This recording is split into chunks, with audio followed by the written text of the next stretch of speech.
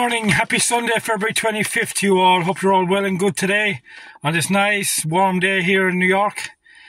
Hope you're all doing well today.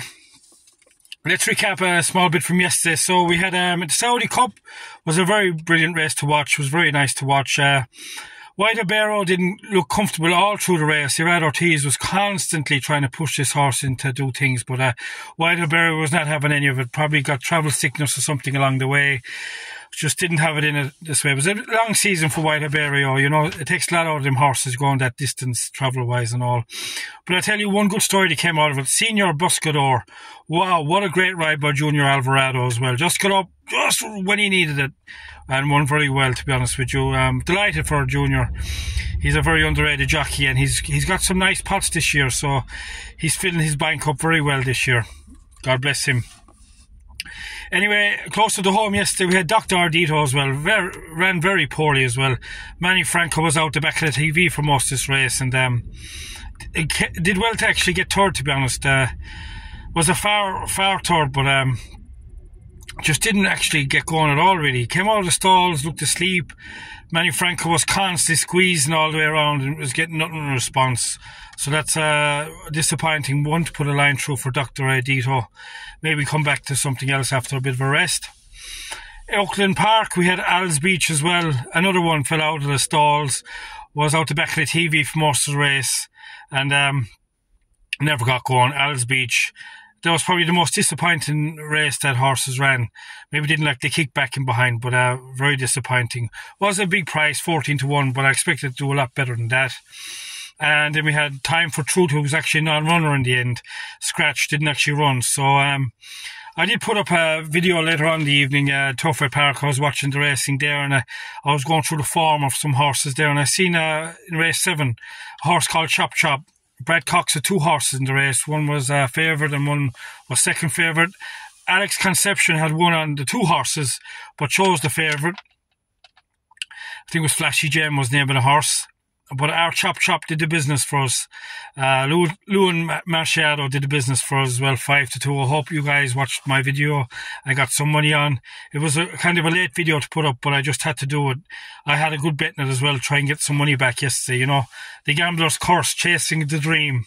And finally we got some money back, 5-2. So it was nice to get that one up to finish on a good note after a very frustrating day, to be honest with you. So we have a few selections for today. Let's get right to it. Race 7, Aqueduct. You have a horse called Dr. Bloot. This horse has switched stables from Safi Joseph to Chad Brown. Has been off the track for over 435 days.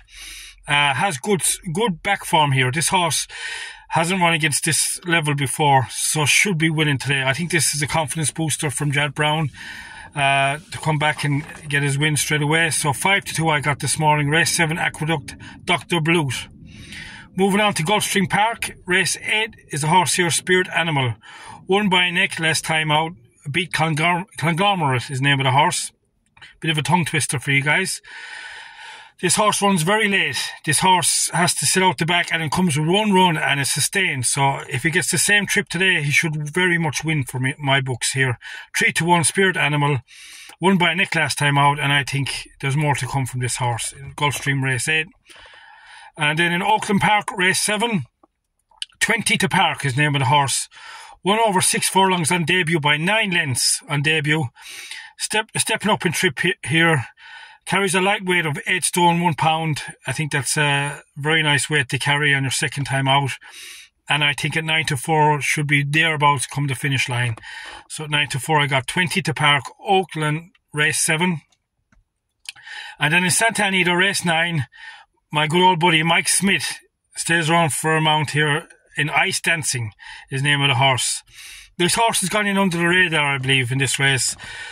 Good value on this horse, 5-1. Did run in the grade 1 last time out. Was beat very well, but this 6 furlongs might be a bit sharp.